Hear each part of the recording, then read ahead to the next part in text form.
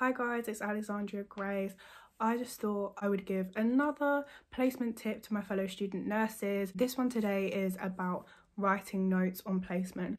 It can be very easy to get caught up in just being really hands-on and wanting to follow the nurses around, ask questions, see different things, attend to your patients, which are obviously all things that you need to do and are really important parts of your placement.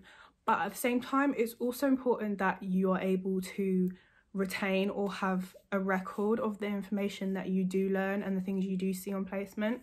So one thing that I like to do is I like to bring two notebooks, a big one and a mini one.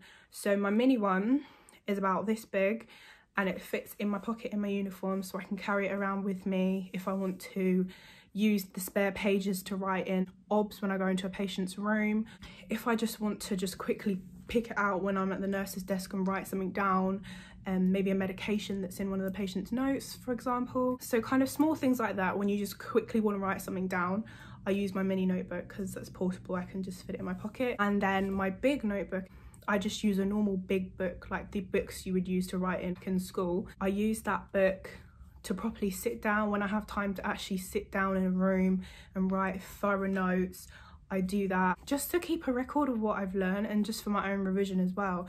For example, when I did my A&E placement, I used that book and I sat down when I had free time and I thoroughly wrote out how to do A to E assessment in so much detail, and just writing that out has helped me so much with exams in uni, with simulation in uni in the clinical labs, and just with general patient interaction and knowing how to properly assess a patient. So yeah, writing the notes out properly in a big notebook is always good when you have time. So yeah, definitely invest in a big one and a small one.